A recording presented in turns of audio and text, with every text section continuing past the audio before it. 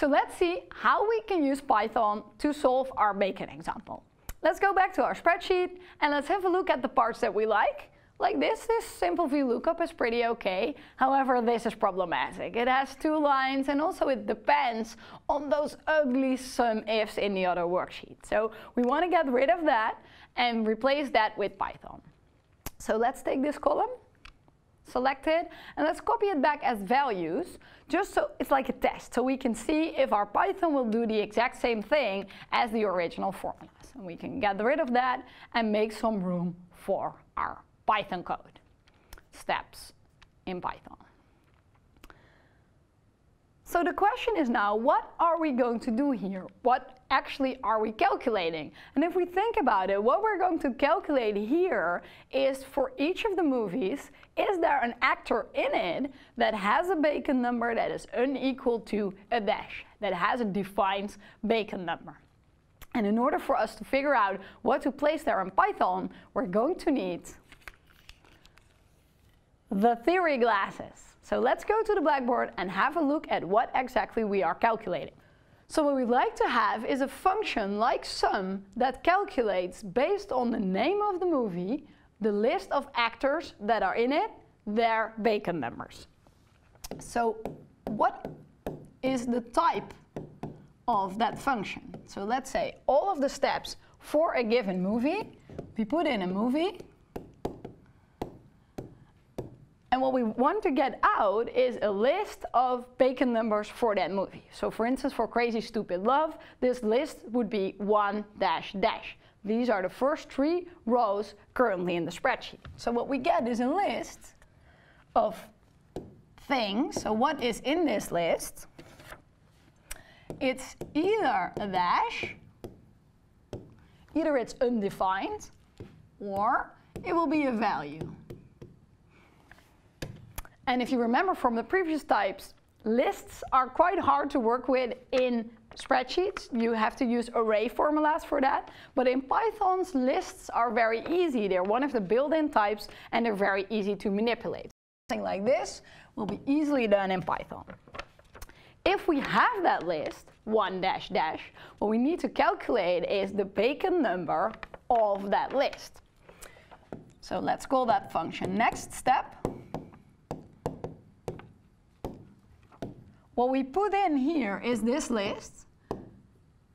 So we put in the list of the bacon numbers of the actors, and what we will get out is a value. So these are the things that we're going to program in Python. Give me a movie and I will give you a list of the bacon numbers of the actors in it, and give me that list and I will give you the bacon number of everyone that is in this movie. So we don't need the theory glasses anymore. Let's go back to Excel and have a look at how function defining works in Python. So let's power up a shell. We click Python shell in Data Nitro, and now we can define functions.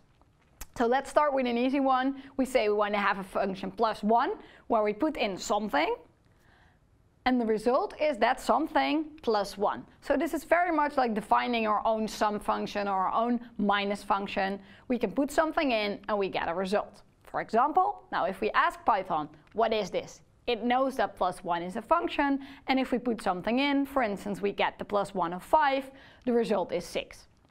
So it's a bit cryptic maybe, but the idea is that you define your own functions and you can say, what do I take in?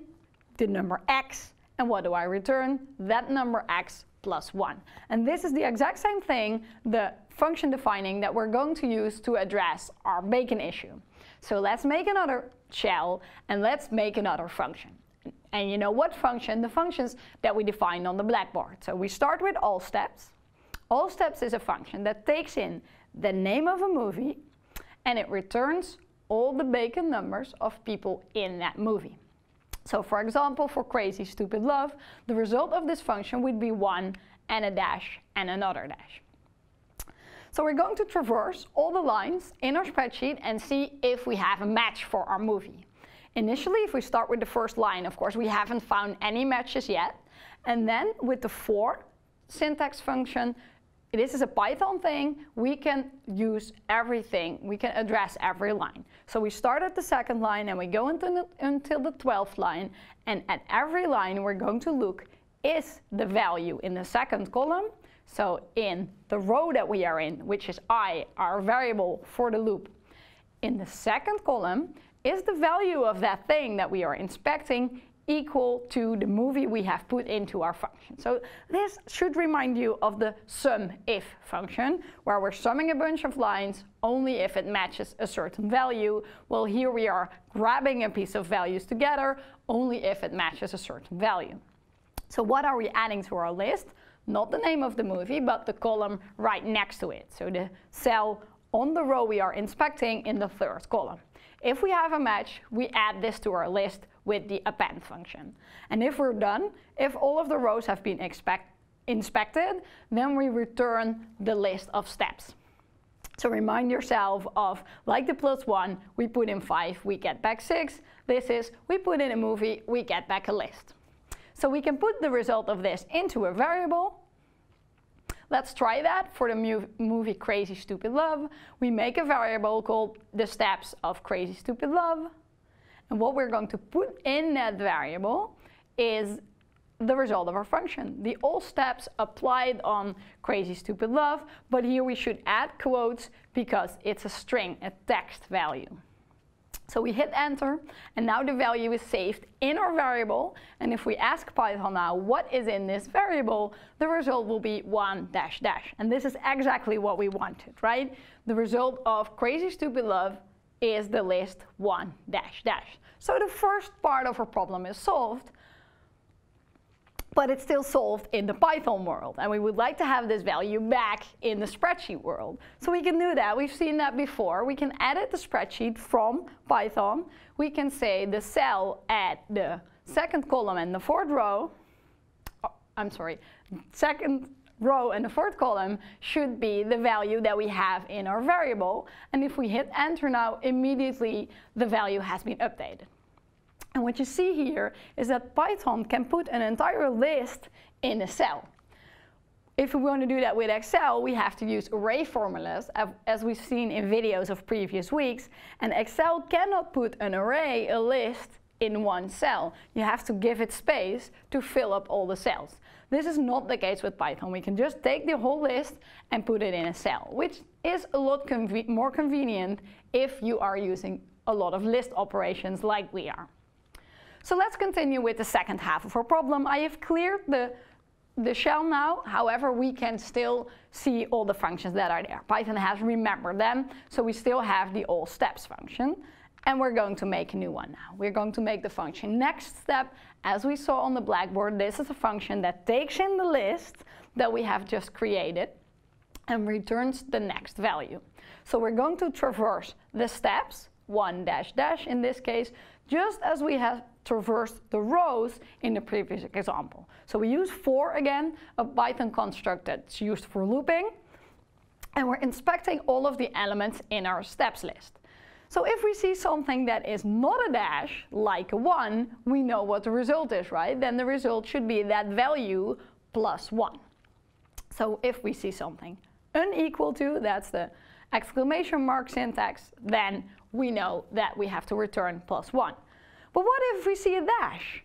We don't know what to return because the next row could be a dash or it could be a 1. So if we see a dash, we don't know yet. However, if we've only seen dashes and we haven't returned anything yet, then we're going to return a dash because that exactly expresses what we want. If everything is a dash, the result will be a dash. So we have a function, it is defined, and we still have our variable 1 dash dash that we've made in the previous slide. So now we can use that. We can call this function on the variable. And that goes like this, like plus 1, we just say, put the variable in and we get the result. So if we put this list in, our result is 2, which is exactly what we wanted. If we have a movie with 3 actors, one is Kevin Bacon and the other 2 have an undefined Bacon number, then this movie will give the Bacon number of 2 to everyone that has played in it. So far, we've been using only the Python shell option, but what we can also do is use the editor, and then we don't have to type in the functions on the crazy little line thingy. We can just type them in a text file and save this. Just as you save a spreadsheet, you can also save these Python files, and that's of course a lot easier than typing them in, because once you've closed the shell, all the functions that you have defined are gone.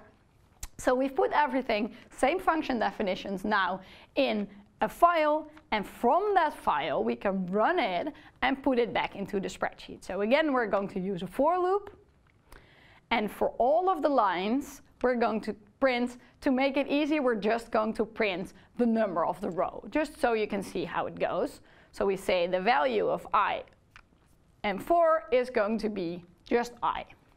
So if we made that, we save the file and we hit run, whoop, you see at one go all of the functions are, all the i's are there.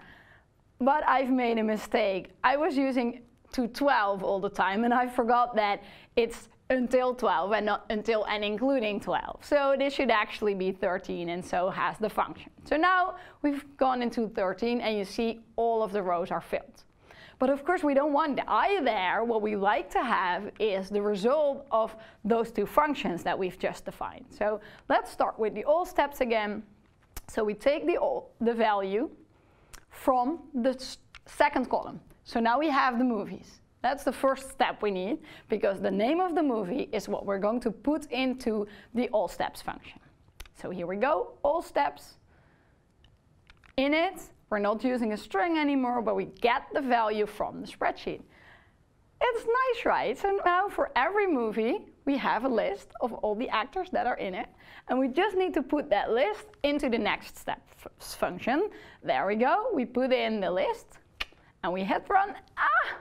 Look at that, the result is exactly the same as the result that we have obtained with all the VLOOKUPs and the sum ifs. But instead of using a lot of formulas, we just used a little bit of code to calculate the values.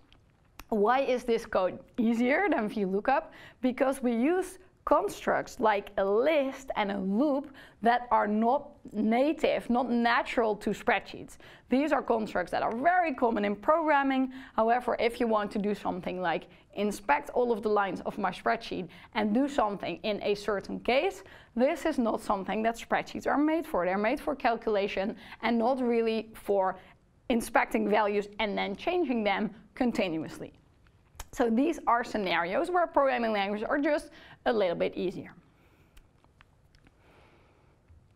So what we can do now, we can get rid of those. We don't need those ugly sum ifs anymore. We can select them and be done with it.